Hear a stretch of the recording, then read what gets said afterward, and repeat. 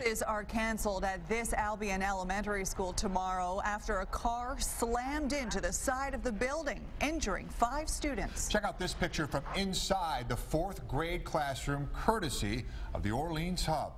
That's right. So what put the driver on this dangerous collision course today? Tonight, 7 Eyewitness News reporter Sierra Johnson digs deeper, speaking to parents who are grateful the outcome wasn't far worse.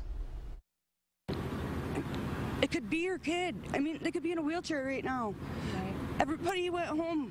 It wouldn't have ended that great if God wasn't down here looking around. Parents breathing a sigh of relief knowing everyone is okay after a car lost control and plowed into a wall at the Ronald L. Sodoma Elementary School in Albion. On the other side of that brick wall, a classroom full of 4th graders just 20 minutes from dismissal.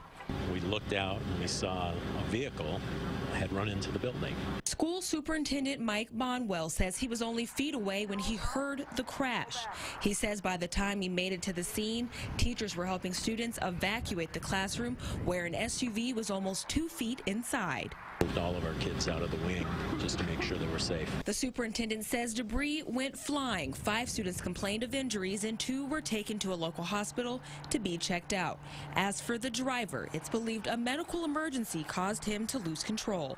At this point, what we believe, based on what he's told us from his past, and based on the investigation of how everything transpired here, that's what it appears to be at this point. Maintenance workers have since boarded up the damage, and Ronald L. Sodoma Elementary is closed tomorrow so building inspectors and architects can work to repair the damage. The superintendent says he's glad the students are safe, but parents are still a little shaken up by the surprise ending to their students' day. This school will be closed tomorrow, but students impacted by the crash will return tomorrow to meet with teachers, counselors, and to see that their fellow students are in fact okay. Reporting from Albion, Sierra Johnson, 7 Eyewitness News.